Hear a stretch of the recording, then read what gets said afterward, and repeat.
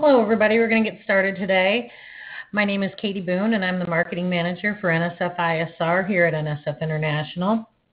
Today we have a aerospace webinar for you guys on the topic is risk-based thinking for the AS91XX organization. Our presenter today is Don McFarland. Don is the Aerospace Technical Scheme Manager for the NSF ISR division here at NSF International. He has worked as a quality engineer, quality director, facility security officer, consultant, lead auditor, and auditing instructor in various aerospace, medical, and commercial goods manufacturing organizations. In addition to being an authenticated aerospace auditor, Mr. McFarland is a master IPC trainer for the IPC certification suite. He resides in northern Utah with his wife, Michaela, and their 4 children. Whenever you're ready, Don, you can go ahead and get started. Well, thank you, Katie. I love the wonderful introduction there. Good afternoon, everyone. We're going to go through risk-based thinking for the AS9100, 9110, 9120 organizations. As Katie mentioned, I'm Don McFarland, the Technical Scheme Manager for NSF. I've got on the phone with me Mike McRandle, who is our Aerospace Business Unit Manager. And Mike's going to be chiming in as needed, correcting me as I go. So bear with us here. As usual, we're going to start off by going through our transition plan benchmarks. We'll go through some citations from the standard regarding risks and opportunities, and then we'll talk about implementation. After having been through a number of audits associated with upgrading different companies around the world to AS9100D, AS9120B, and 9110C, had opportunity to see various degrees of preparedness associated with their risk-based thinking processes and wanted to share some lessons learned associated with that. So that will get started with the transition plan benchmarks. As we've discussed in the past, we've got one benchmark left for 2017, and that is on the CB that's on NSF. We have to ensure that we're communicating our risk mitigation plan for any clients that have not transitioned. We're going to be doing that with our accreditation partners here this next month in November with a due date of December 1st. That's just to make sure that the industry is keeping abreast of how the transition efforts are going through all the CBs. So every CB has to report on that, and then the accreditation bodies will prepare reports and summaries associated with it for the oversight teams. For 2018, as we know, there's really 2 dates that matter. One is self-imposed by NSF, and it's kind of an arbitrary line in the sand that we've drawn saying all audits for upgrade should be done by June of 2018. And the reason for that is we need to ensure that we've allowed for any potential nonconformities to be closed, which is up to 60 days associated with that. And then the CB has a review process that needs to be completed. And we need enough time to do that prior to the hard line in the sand at this point, which is September 15th. And that's the date that the current standards are canceled. And if you're not upgraded, you lose your certification. So we want to make sure that everybody's through the process, has been able to close their corrective actions, and the CB reviews have taken place well before that date so that we don't put anybody's certificate in jeopardy or at risk. Again, that's kind of the purpose for those risk mitigation plans, to make sure that we're addressing that and that we've got enough resources and we've got our scheduling teams working around the clock to get that taken care of. So again, those are the key dates for 2018. We want to make sure everybody's kept up to speed on those. At this point, there is no plan. Mike, you can correct me if I'm wrong, but there is absolutely no plan to push the September 15th date out. It's going to stay aligned with the ISO 9001 2015 transition. So September 15th, 2018 is a hard line in the sand, and there is currently no plan to push that out. So with that said, we'll move into risk citations. And I wanted to talk a little bit about why the change was needed. As we know in the past, we had correction, corrective action, and preventive action all cited by the standard.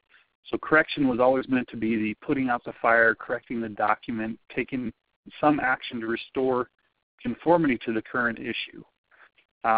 Whereas corrective action, under the guise of the standard, under the nomenclature that the standard is presented, corrective action was always the investigation of the cause and then eliminating that cause to prevent the problem from happening again. And preventive action was always intended to be investigating potential problems before they occur and preventing them from occurring. So where the common mistake was made is that companies would always take corrective action as a short-term action and preventive action as being the long-term solution to prevent it from coming back. But as we know under the nomenclature of the standard, preventive action was a standalone activity that may have spun off from corrective action as we fed the problem or the failure mode across other processes, but it was really meant to be a standalone methodology associated with fixing things before they occurred. It was definitely grossly misunderstood, and as a result, the committee, as they were writing the ISO 9001-2015 standard, decided to introduce a clarified concept, and they changed the nomenclature a bit to introduce risk-based thinking.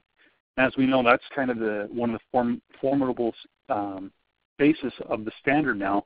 And in order to talk about what risk-based thinking is, I want to first go to ISO 9000, specifically 9000-2015, and this is the terminology or terms and definitions document associated with the 9001 family of documents. And in here you'll see the definition of risk, and it says risk is the effect of uncertainty. Okay, it says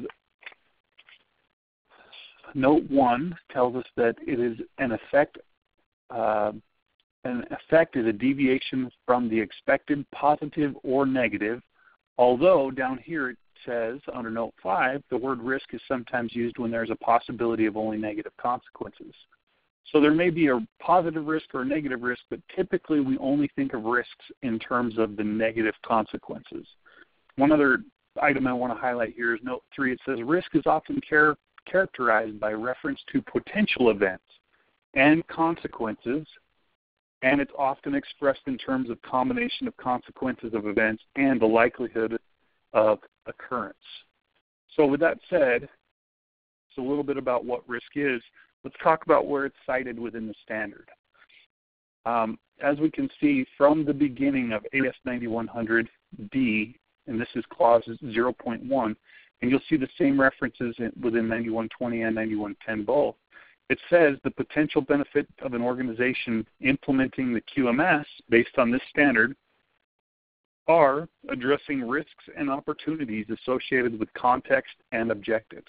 So by implementing a standard, or implementing this standard rather into the QMS, we have the opportunity to address risks and opportunities, really changing the focus from more of a reactive system to a preventive system. And while that doesn't sound like new language or new vernacular to you, it really isn't. It's just clarifying what was always intended. In fact, if we go to the next slide here, it says under the risk-based thinking section, this is again 9001 verbiage that's been included in the 9100D, 9110, and 9120 document. It says risk-based thinking is essential for achieving an effective QMS. The concept of risk-based thinking has been implicit in previous editions of the standard, for example, in carrying out preventive action to eliminate potential nonconformities, analyzing of nonconformities that do occur, and taking action to prevent recurrence that is appropriate for the effects of a nonconformity. So it speaks to both the preventive action and the corrective action side of the equation by addressing risks and potential risks associated with failure modes. And then it talks a little bit about opportunities here. It says opportunities can arise as a result of a situation favorable to achieving an intended result. For example, a set of circumstances that allow an organization to attract customers develop new products or services, reduce waste, or improve productivity. Actions to address opportunities can also include consideration of associated risks. And risk is an effect of uncertainty. As such, uncertainty can have positive and negative effects. A positive deviation arising from risk can also provide an opportunity, but not all positive effects of risk result in opportunities.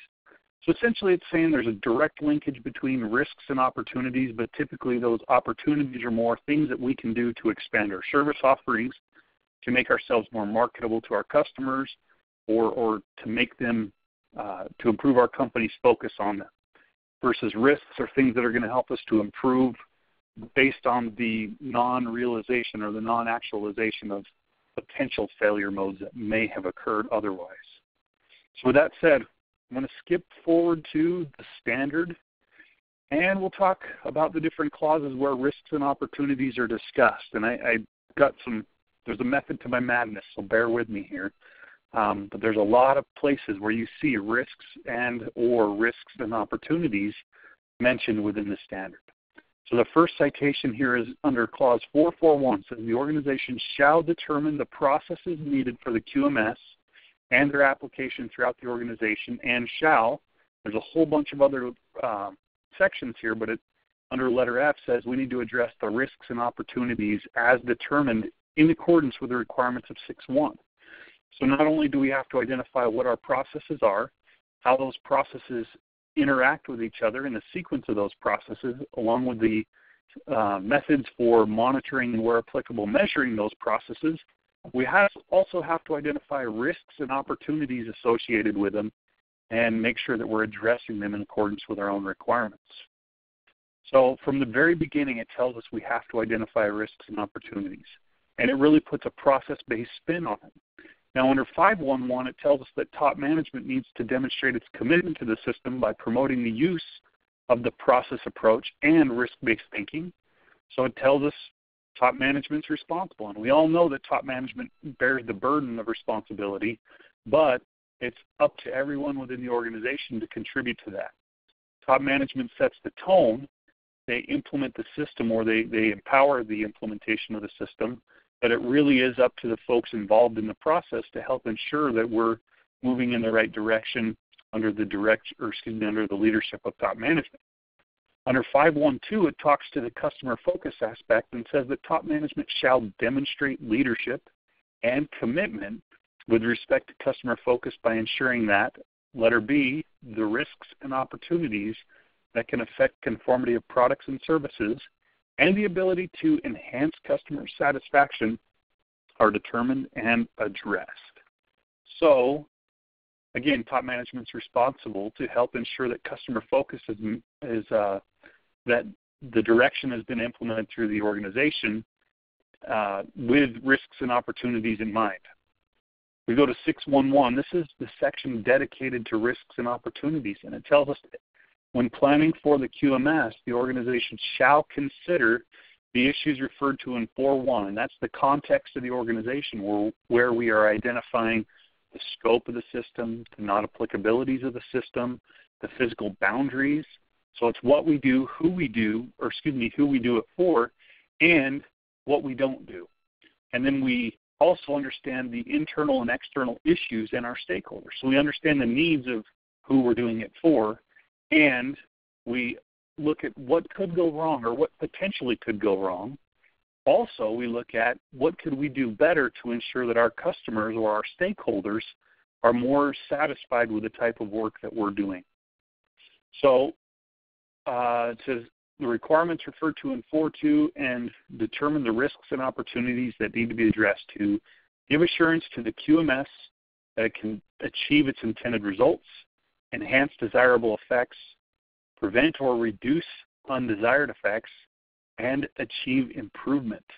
And then 6.1.2 is going to tell us how we do that. It says the organization shall plan actions to address these risks and opportunities, and we need to plan how to integrate and implement the actions into the QMS and evaluate the effectiveness of these actions. Actions taken to address risks and opportunities shall be proportionate to the potential impact on the conformity of products and services. I'm going to save my editorial comments associated with that for later because I've got a whole bunch to go through there. But that's a pretty powerful statement, saying that we're going to take proportionate effects based on the potential impact of the conformity of products and services. So it's definitely not a one-size-fits-all type approach, as we see. Note 1, options to address risk can include avoiding the risk or taking risk in order to pursue an opportunity, eliminating the source, changing the likelihood or occurrence, sharing the risk, or retaining risk by an informed decision. You're going to see under the AS section in 8.1, it really talks to the same concept. And it really points to kind of an FMEA type approach, although there are several tools that we'll go through that can help to achieve that same type of approach. Under note 2 here, it says opportunities can lead to the adoption of new practices, launching new products, opening new markets, addressing new customers, building partnerships, using new technology, and other desirable or viable possibilities to address the organization or its customers' needs. So again, once we understand our customers' needs, we understand the context of our organization, we can work to identify the risks and the opportunities that will help us to be more competitive and more marketable towards achieving that. You'll notice that we've now been in section 4, 5, 6. There are some citations in 7, although for the speed of the presentation, I omitted them here. They weren't terribly relevant. It just says that we're assessing risks as we do certain activities there. Under 8.1, talks to the operational planning and control and says the organization shall establish, implement, and maintain a process to plan and control the temporary or permanent transfer of work to ensure the continuing conformity of work to requirements. The process shall ensure the work transfer impact and risks are managed. So as we transfer work from one company to another, we need to understand the risks or the potential risks associated with it. Another citation here is under operational risk, and I think this is where aerospace companies have excelled for years because we tend to do a great job of widget-based risk analysis. And we have this mandatory tool of a PPAP or a FEMA or something to that effect that's been flowed down by our customer to help us understand what those risks are. And if you don't have those flowed down but you've done them, great. If you haven't done them before, this is an opportunity for you to definitely consider it. Now the difference between section 6 and section 8 is a product realization section.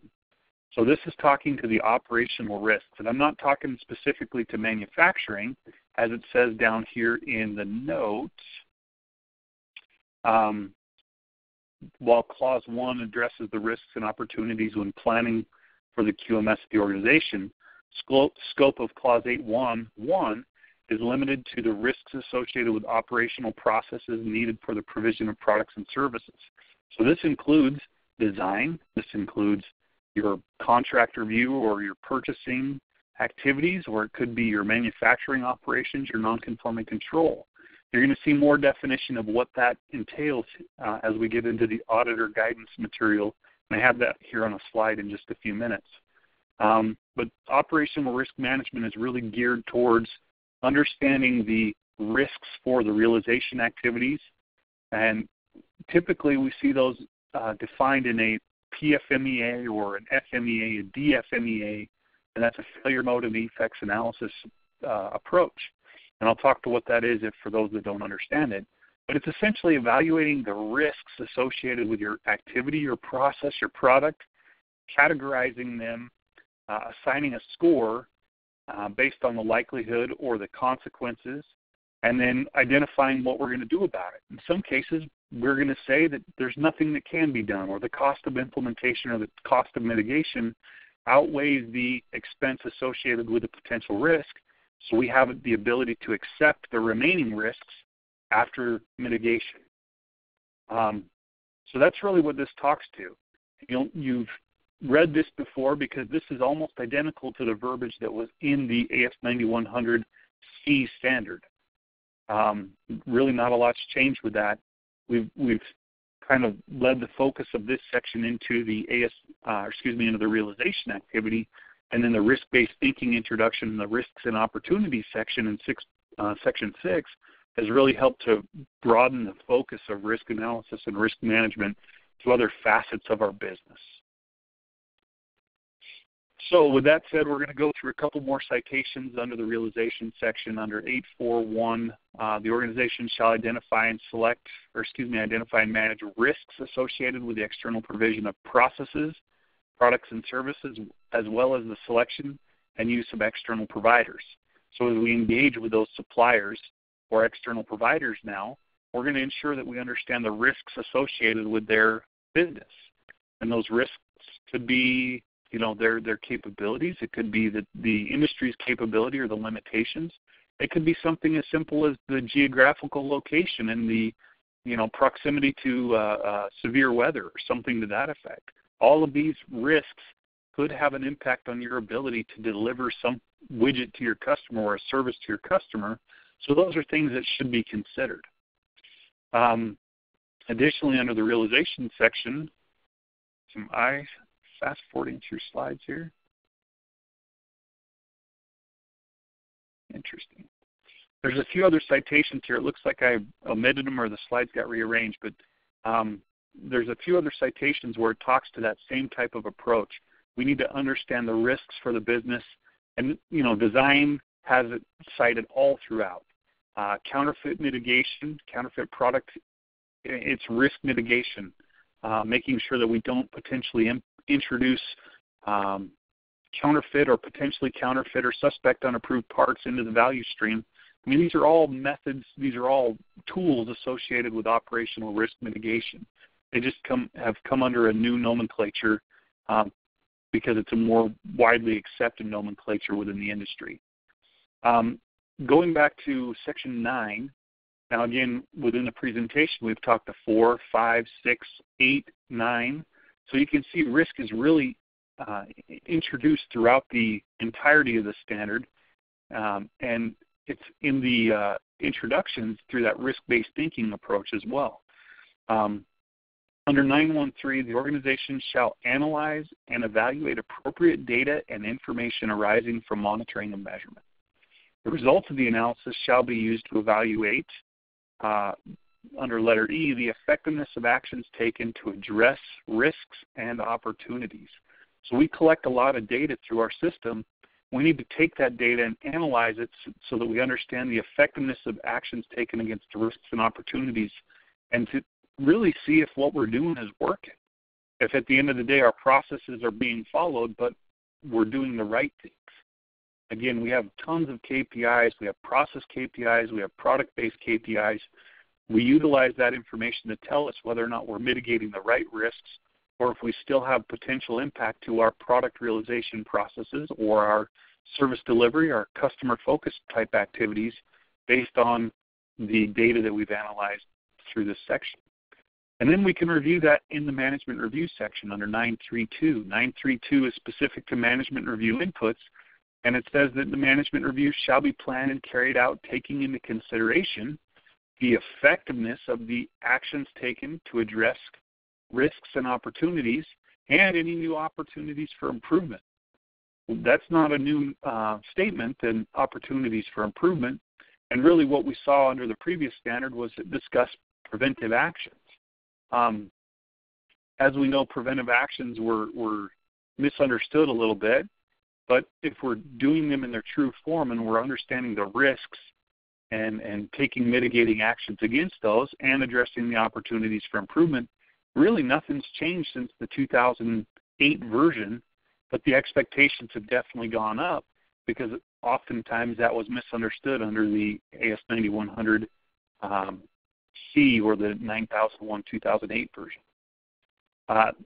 Likewise, management review outputs also says that we want to take into consideration, after looking at all that information, what additional risks exist? What other risks have been identified so that our management team, in particular top management who's been tasked with responsibility here, they have the ability to identify those and implement mitigating actions through additional risk analysis or through corrective action or some other tool. or continual improvement. Speaking of corrective action, here's the Clause 10 citations associated with risk, and it tells us under corrective action, when a nonconformity occurs, including any arising from complaints, the organization shall update risks and opportunities determined during planning if necessary.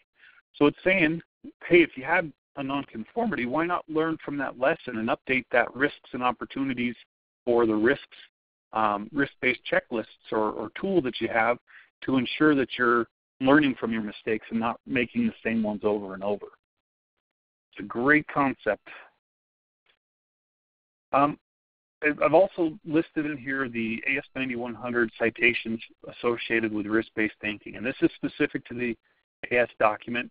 It says the concept of risk-based thinking has been implicit in previous editions of the International Standard through requirements for planning, review, and improvement. The International Standard specifies requirements for the organization to understand its context and determine the risks as a basis for planning. This represents the application of risk-based thinking to planning and implementing quality management system processes and will assist in determining the extent of the documented information. So if we understand the needs of our stakeholders, our internal and external needs, or issues rather, and we implement a system that's addressing those needs and that's really assessing and truly understanding the risks associated with that, we can build a system that's capable of meeting all of those needs. We can ensure that we've got adequate documented information to convey what's necessary to ensure that we have repeatability in our processes and to be used in the training of our employees. I want to read this statement here as well. It says, one of the key purposes of the QMS is to act as a preventive tool. Consequently, the International Standard does not have a separate clause or subclause on preventive action. The concept of preventive action is expressed through the use of risk-based thinking in formulating the QMS requirements, and you can see it's now embedded throughout the standard. It's not something that's specific to one clause as it was before. They really want to put the focus on developing a risk-based thought model and implementing it across the entirety of your system, because that's really been the intent. It did reduce, as it says here, did reduce the prescriptive requirements and the replacement of performance-based requirements. Now, I'm here to tell you, every company I've been to do audits has done in some form preventive action. But what they struggled with is taking credit for that preventive action. And they didn't necessarily do a great job of keeping records to show that they had done it. And that's what I mean by taking credit. So oftentimes the preventive action record requirements were pretty cumbersome, and oftentimes we only found one or two preventive actions throughout the course of the year because, let's face it, that's what we did to keep the auditor happy, and it only added value to avoid a nonconformity. When in reality, as a part of that initial tour as we were going through your facility, you were quite happy to show us all of the different changes that have been made, the Kaizen activities that have been executed, the continual improvement teams that have been done or implemented and created throughout the facility, and we only had one preventive action record. So now, instead of having a mandatory requirement associated with a cumbersome preventive action record, the standard said, do it. You still have to take credit for it, but the requirements for taking credit for it, the requirements for records, are not nearly as cumbersome as they were under the old standard. So, continuing on through the risk-based thinking section here, so not all processes of the QMS represent the same level of risk in terms of the organization's ability to meet the objectives. And the effect of uncertainty are not the same for all organizations. So we need to understand the risks, and then we need to analyze those risks and address them to meet the needs of our business, and it's not a one-size-fits-all. It does go on to say, within the aviation, space, and defense industry, risk is expressed in the combination of severity and likelihood of having a potential negative impact to process, product, service, customer, or end user. So we typically have some methodology to rate the risks but it doesn't prescribe that we have to do an FMEA. In fact, FMEAs traditionally have one more component, that's severity. So it's only detectability rather. So it's only given us a partial look at the FMEA, the traditional FMEA type approach. And it's really just saying, do what makes sense for you, evaluate it based on your needs, and ensure that you're you're not painting yourself into a corner, and I'll expand on that here in a minute. Says right here, the operational risk management process is supported by specific requirements throughout Clause 8 with the goal of developing an enhanced focus on understanding risk impacts on the operational processes and making decisions on those processes and actions to manage potential undesired effects. So if we can implement a process associated with mitigating those or managing the undesired effects throughout, we're definitely going to be in the right direction as far as conforming to the requirements of the standard, but more importantly, capitalizing on the benefits that the standard has to offer. So that's the boring stuff, all the citations. Now let's get into some of the implementation thoughts. And as far as this goes, I want to start with auditor guidance material. And this is a wonderful document that's been created by the IAQG and the document reps more specifically as a means of telling auditors, and it's really focused towards the third-party auditors, but it's certainly available for use on the internal audit side. But it's focused on going clause by clause and telling everybody what's expected, what should we consider, and what evidence should we be finding associated with each one of these clauses. So as we look at section 6.1.1, it says we should be considering the organization determination of risks and opportunities when planning for QMS arising from external and internal issues and requirements of relevant interested parties. So we talked to that already, but it's reaffirming where we're getting the information associated with defining risks and opportunities. We look to what we care about, and that's our relevant interested parties or our stakeholders, and the internal and external issues associated with our business. From there, it says the organization arrangements for addressing the identified risks and opportunities, including those that have an impact on the QMS achieving its intended results, the enhancing the undesirable effects, you see examples of each one of those, preventing or reducing the undesired effects, and achieving improvement. So it tells us what we should expect to gain as a result of this. Now, under 6.1.2, it tells us again how to do it. So here's some more specific information. It says the organization arrangements for planning, or things to consider rather, include the organization's arrangements for planning actions to address the identified risks and opportunities to ensure that appropriate process controls are in place. And it speaks to ownership, documented information, instructions, methods, verification activities, process monitoring, performance measures, trends, training, competency. All of those things taken together help to articulate what control we have over our process and how we address and mitigate any risks. And it also serves as a great tool for us to drive the improvement or the opportunity if we find that we want to do something better and do it more consistently. We can utilize one of these tools as a means of formalizing that. The second bullet here says integrating and implementing actions into the QMS, like capturing of lessons learned or sharing of good practices, benchmarking, process reviews, process updates, change control, and communication. Evaluating the effectiveness of actions taken, including through management review, effect on product and service conformity, achieving planned activities and planned results, monitoring of trends, effect of customer satisfactions, etc. The organization's approach to managing risks and opportunities needs to take into account the level of activity proportionate to the size and complexity of the organization. So it's not a one-size-fits-all. It says the application of risk management techniques, including risk management planning, risk identification, likelihood or impact of occurrence, severity of outcomes, risk ownership, risk treatment, residual effect, continual monitoring, etc. And we'll talk to all of these here as we talk a little bit more about some of the tools. Taking advantage of new opportunities by building on current strengths or anticipating future needs, future trends, introducing new technology, developing new products and services, opening new markets or attracting new customers. And then under this note here, you'll see that it says there are many tools and methodologies associated with it, and they list a few of them here. Learning from the past, like lessons learned, using a PEST or a PESTLE type approach, SWOT analysis, FMEAs, business continuity or business continuity planning, and then benchmarking.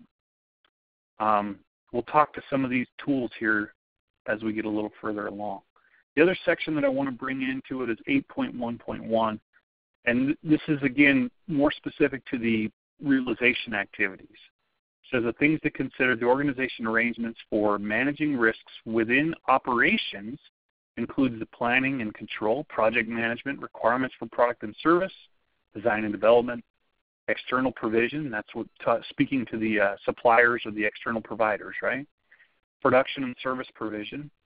They need to take into account the assignment of responsibilities, who's the risk owner, facilitators, champions, etc. What's our criteria for risk? And this is criteria for evaluating how bad it is or how likely it is to occur, or how likely are we to catch it.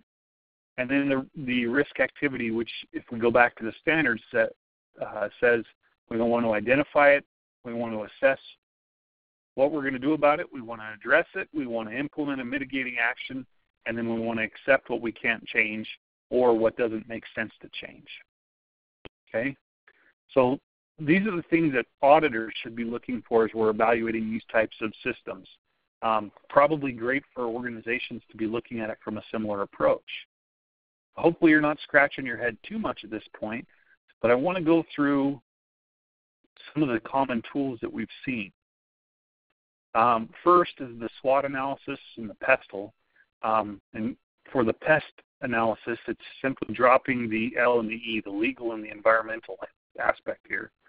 But really, a SWOT analysis is a great tool, and I'm sure a lot of you have used these in your careers to understand the strengths of your business, the weaknesses of your business, and you can also read those weaknesses as potential risks, because these are things that we could be burned by. Our opportunities, or things that we could get better at, things that we could expand our service offerings for, and then down into the threats. These are things that perhaps could also be considered risks and should be considered risks, because these are things that could definitely burn us should our competitors become better than we are. The PESTLE takes on a similar approach, and format really doesn't matter. It's just looking at it from a different perspective in the political, the economical, social, technological, legal, environmental factors, and you can see some examples of those different categorizations or things to consider associated with that. Obviously, if we're dealing with international companies, currency, NAFTA, trade barriers, all of those things could play into it, and politics definitely becomes an issue or concern, right? Now, is there something that we can do as a company to mitigate that risk? Probably not, other than monitoring the political climate and really focusing on what we do well. But perhaps it's a matter of opening a domestic center so that we don't have to worry about distributing from a foreign country into another country. We can simply ship between facilities and distribute from the domestic location. These are all things to consider. The FMEA type approach, and I'm showing you really two different varying degrees of FMEA, or failure mode effects analysis. The one on the left is obviously a lot more complicated, and it has the identified risk detailed in this column here. And then you can see we've given a score associated with severity, the likelihood, and the risk factor. And then it becomes weighted based on how we've scored for those two evaluation criteria. There, like I told you before, we may also add a third one in here associated with how likely are we to catch it, the detectability, and all those factored together become a risk priority number, and then we address risk priority numbers that are above a certain threshold. And then on this particular format, they've listed the mitigating action, and then after that action, we reevaluated to see, did we make an impact? And if there is still a remaining risk, as indicated by this one, then perhaps there's something else we need to do. We need to go back to the drawing board, or we accept that risk and acknowledge that it exists. Over on the right-hand side, you can see a much more simplistic version of it, where we identify the risk, how likely is it to occur, how bad is it when it does occur, and what are we going to do about it. And really all of these formats are perfectly acceptable, and it's completely based on the needs of your organization and your sophistication, if you will. Another tool that I've got listed here or shown here is this is called Risky Project Lite. There's a Risky Project Full version available as well for those that are really into risk analysis. You can automate this through a database. It's the same type of technology that exists in a simple Excel spreadsheet that I have listed over here on the right-hand side. It just formalizes it a little bit more and captures the risks instead of populating them onto the Excel spreadsheet. Again, lots of different techniques associated with this, but really what matters are picking the right tools. And as I've said down here at the bottom, there's no single perfect method associated with fixing risk or identifying risks. These are all tools. You need to choose the correct one, or ones, plural, the correct tools associated with your business and your needs. So a couple of these would be capturing lessons learned, whether it be a matrix that identifies what we've done in the past, or going to a more formalized methodology like TREES, the theory of inventive problem solving, where we use the lessons learned in other industries to help us understand how we fix our problem and ensure that it doesn't recur. Using a PEST or a PESTLE type approach, or a SWOT, implementing some sort of business continuity management or business continuity planning document, and ensuring that we're ready should something happen like severe weather, like a work stoppage, because those things are realities. They could happen at any time. Again, taking the FMEA type approach, whether it's a very formalized one or a more simplistic one that meets your needs, using that tool, benchmarking off of yourselves or other trade organizations or your customers or other industry competitors even. You can look to see what your competitors are doing well and hopefully get enough information to help you improve as a result. Benchmarking is a wonderful tool. Some other tools I've got listed here, probably more specialized, like the fault tree analysis or fishbone diagrams. HACCP, it's more on the food side, but it's a wonderful tool associated with understanding your hazards and the critical control points. And then you have some more simplistic ones like employee suggestion programs. I mean, if you think about it, that really is an opportunity for you to gather risks from the masses within your organization, from the people that are doing the work every day, understand what potentials exist and helping to mitigate them. And if you can implement a system that works well with your company and your needs, you can gather a lot of really good input from the employees. Likewise, preventive action programs of yesteryear are perfectly fine as long as we address the risks and we have a methodology to ensure that we're feeding those risks into it and continually reevaluating them. The standard, as we know, says we're going to use the context of the organization as a framework. And I've talked to that a little fair amount already. It says we're going to identify the internal and external issues under Clause 4, and then we're going to understand the risks and opportunities associated with that. Now, as you see from this diagram here, that's part of the plan phase. As we implement our process, we're going to analyze the data associated with it, and then we're going to take appropriate action. And it's a vicious cycle because we're going to do it all again. And those risks and opportunities may change based on the actions that are taken down here. So we certainly want to be reevaluating, not just evaluating, but reevaluating our risks. What I get I won't say frustrated, but what I don't appreciate is when companies identify risks and opportunities and it becomes a very static document, something that's contained in the quality manual or their documentation, and it is very static. It doesn't change. I can guarantee that the risks associated with the business are changing constantly. They may be daily or even more frequently than that, and these are things that need to be evaluated.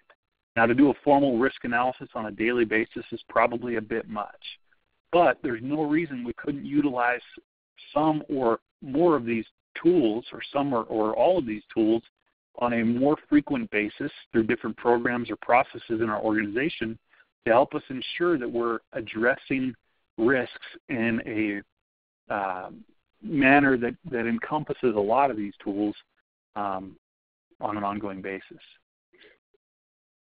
The last bullet I have here says we are our own worst enemy through overcomplicating the process and or using this for compliance only. And that's really two ends of the extreme. We can make the process way too complicated such that it doesn't add value. It's just a checkbox.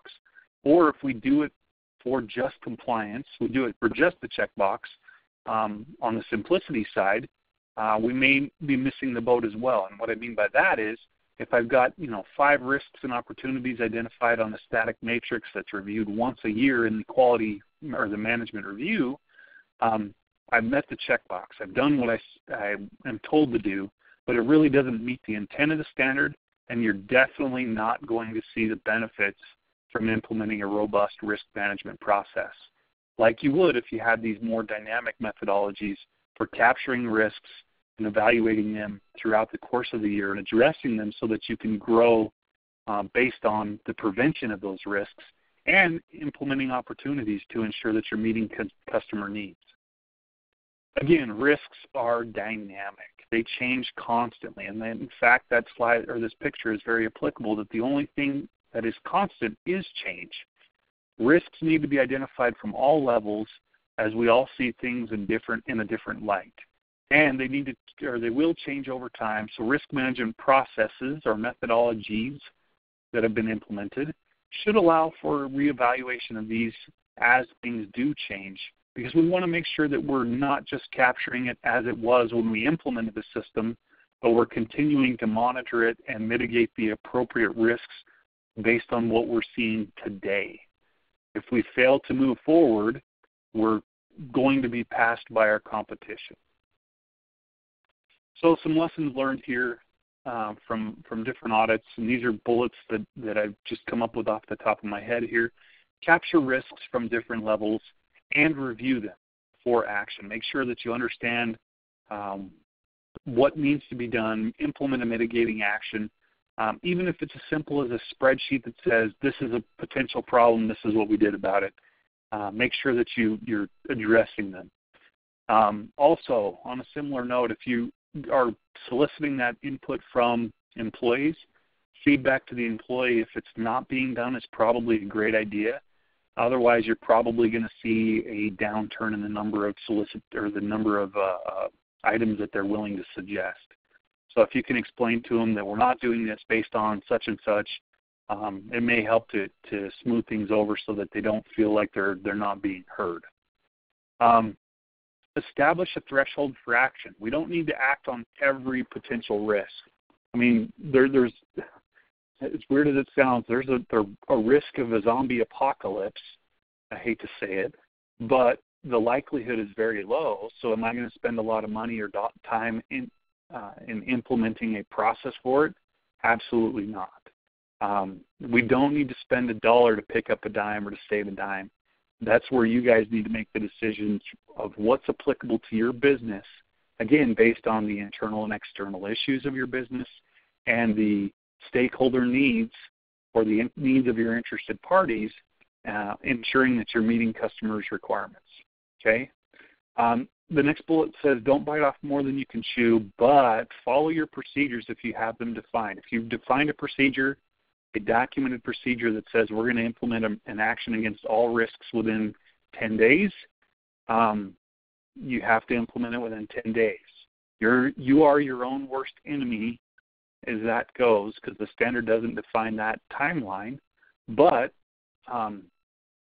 you need to come up with a methodology associated with this.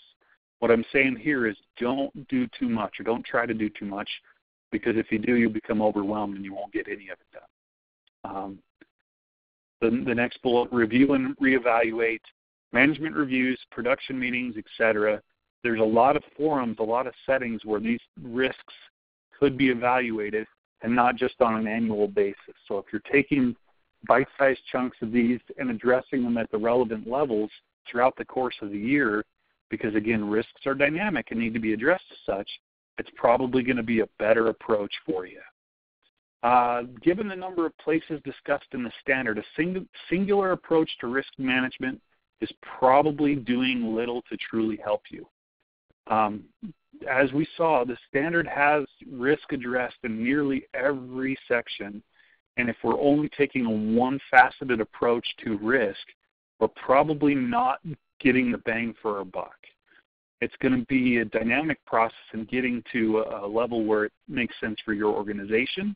It's not going to be something that you nail the first time, but implementing one or more of these tools is going to be beneficial for you, so that you're utilizing the expertise of your teams and capitalizing on the tools that are mentioned within the standard or implied in the standard. Last but not least, take credit for it. Be able to tell the story. If you can't tell the story to either your third-party auditors, your customers, or your employees, it's really all for naught. You need to be able to show what you've done so that you can take credit for it and help your customers to feel that customer focus, or for your employees to understand why changes were made and what benefits there were. One of the quotes that's really stuck with me throughout my life or through my career, and I know I've mentioned it a couple times with the group within these webinars, is to the important people we explain why. And you think about it, any change that's come down in your life, if you were just told you're going to do this because, typically we don't react well to that. Versus if we're told why something has to change, we may not approve of it, but we understand why the change has to happen, and we tend to internalize it and accept the change a little more readily. So if we can help to articulate why we're doing certain things to our employees, and by having the evidence to be able to tell the story, and may help you to be able to tell that story to your auditors or to your interested parties, etc. So with that, that's the extent of the discussion for today. I'm going to open it up for questions. If you have questions, please type them into that participant feedback section. We'll get to those in just a moment. While we're waiting for those questions to pour in, I want to go over kind of the citations, if you will, for a lot of this information. And then I'll give Mike a brief minute to see if he has any parting words of wisdom for us. So with that, let me jump through these, the bibliography portion. Some resources that were used in this: the ISO 31000 Risk Management Principles and Guidance. It's a great document associated with implementing a risk management process. The Supply Chain Risk Management Guide is AS9134, another good document, but it's focused on the flow down of risk management to your supply chain. There's the Evaluator, the Auditor Guidance document, and that's available from the Deployment Support Materials page that I'll show you in just a moment. And then the Supply Chain Management Handbook has 3 wonderful documents associated with the implementation of a risk management program, focused on not just the product realization piece, but also at the system risk level.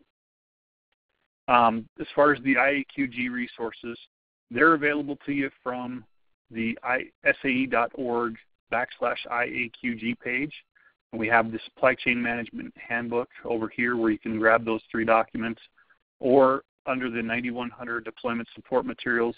You can also get to it from here if you're interested in the other standards, but the 9100 Deployment Support Material launching page is here, and it will take you to the page where you can download that Auditor Guidance document or the Evaluator Guidance document. Again, wonderful document. If you haven't read it, I recommend you go take a look at it. Also, from the NSF side, we have a number of resources available at our transition page. You can see the address listed up here, nsf.org, info, ISO-updates.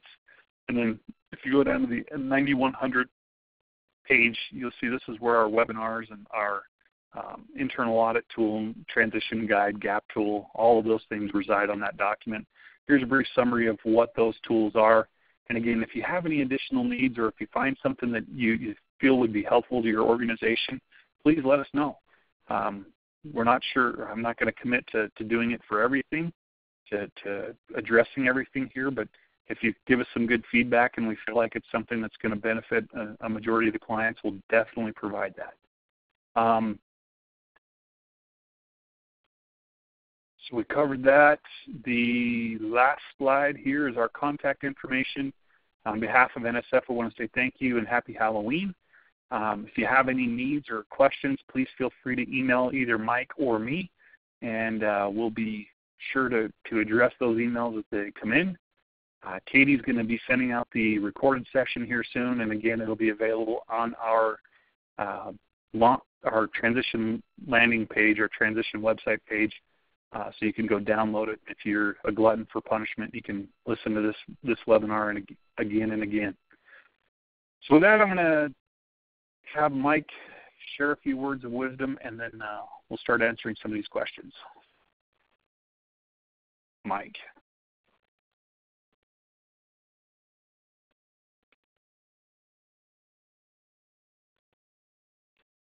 Mike must have had to step away, so I apologize for that. Are there any questions? If there are, feel free to put them into the feedback section. We'll start going through these. First one comes from Steven, says, how do we address risk with product safety and deal with how the product can be hurt versus how our product could potentially hurt other users or users? We are hearing more than one school of thought on this. I'll tell you what, Stephen, in this particular situation, I'm going to commit to doing that for the November webinar because I think that's another one that's grossly misunderstood. I know we've done something on the product safety piece already, but it didn't really address that aspect of it, and there's some further clarifications associated with it. So I will commit to that. In short, product safety is multifaceted, and it approaches or it addresses both what do we do to prevent the product from becoming damaged by us doing it so that it causes harm to the harm to the end users, and then ensuring that our processes are such that it doesn't have a deleterious impact on it. So it's a lot of product conformity, it's a lot of product safety. It doesn't necessarily touch the OSHA, employee safety type piece of it, as much as some may lead you to believe, but that's kind of the high level gist of it. And again, I'll do that for the November topic, or address that for the November topic a little bit more. If you have further follow-up questions, feel free to shoot me an email. Next one comes from Richard. Says, with regard to using the FMEA for risk analysis and mitigation, are the failure modes usually identified on an organization level, process level, and or product level? Can you provide some examples? I couldn't quite see the content on the example slide. So the example slide was simply just to show format. To answer the question, sir, it was more geared, the expectation here is that we implement it based on the needs of the organization. And it could be at the company level, it could be at the process level, it could be at the product level. It's going to depend on their internal and external issues that are defined based on that context piece that we talked about. Personally, I think risks should not exist just at a high level, because if we are leaving it or limiting it to that level only, we're missing a lot of potential opportunities for us to fix our processes and improve the lives of our employees, improve the lives of our customers through improved product conformity. So it really is a much more focused approach, or a much more multifaceted approach. Whether you use an FMEA to capture that, or a spreadsheet, or one of these other tools, is really up to the needs of the organization. Next one is how do we get a copy of the slides? And as Katie mentioned, as I mentioned, and I think Katie mentioned it as well, we'll be sending out copies of the slides along with the link to the video. You should be getting that here in the next week or so. And the next question comes from my friend Jane up in Windsor. Some opportunity assessment is completed only at top management level. They will be able to explain and show objective evidence to the auditor, but this info is above my pay grade. How will you audit this? So as we know, on an annual basis, as we do our audits, we're supposed to speak with the top management officials of the organization. That's a great opportunity for us as auditors to be looking through the opportunities that have been implemented at the top management level. And one of the questions I like to ask my clients is, specifically to that top management interview, is what keeps you up at night, and what are you doing about it? Because this is a great opportunity for the top management team to speak to what are the risks, what keeps you up at night, and what are you doing about it, meaning the mitigating actions that have been implemented associated with that. I don't think it's up to the management reps on the phone call. I don't think it's up to the management reps that are not listening or listening to the webinar. I don't think it's your responsibility to know all things about the organization. This is where top management has been assigned the responsibility, and they certainly need to be able to articulate it at their level. But some of these risks are going to flow down into individual process owners or maybe product engineers, project managers, and they should be able to speak to the risks and opportunities that have been defined for their levels.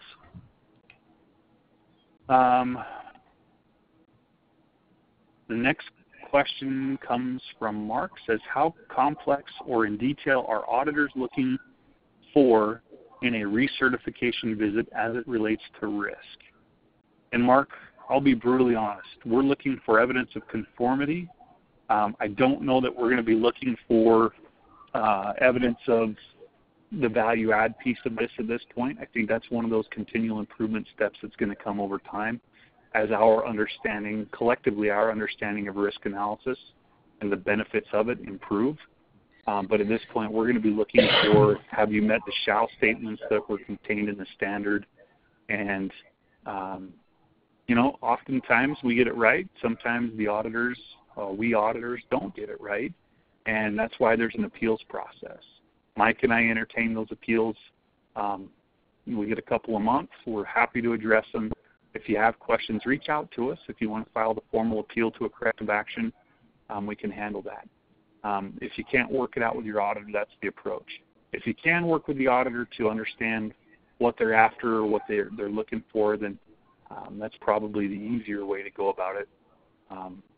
But back to the original question, I don't know that we're going to be looking for a complete system with multifaceted approach at the recertification audit, as much as it's something that you've implemented that's going to address the risks and opportunities as it relates to the context that you've identified, the internal and external issues for your organization. And then from there, we can continually improve this. It's not something we're all going to get right on the first pass, because it's relatively new to the standard as far as the verbiage of it and the vernacular of it. So the concept isn't new, but definitely the way we look at it or evaluate it is new and evolving. So that's the last question I have at this point. Any other questions? Going once, going twice, gone. So on behalf of NSF, again, I want to say thank you to everybody that's paid attention, that's attended. And again, our contact information is on the screen. If you happen to have a question, please feel free to shoot us an email. We're happy to respond to those. We get several throughout the course of the day. We usually get back to them pretty quickly. So happy Halloween. Stay safe and enjoy your day.